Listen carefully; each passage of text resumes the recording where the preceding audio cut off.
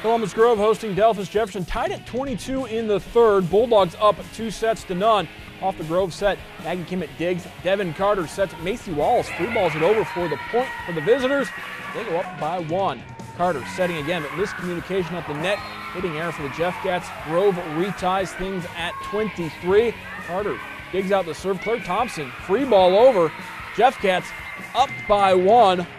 Kimmett sending the ball over for Jefferson as the Jeff Cats take the third set to keep the match alive. Have yet to get a final score from this one, so we can tell you Grove is up 2-1 going into that fourth.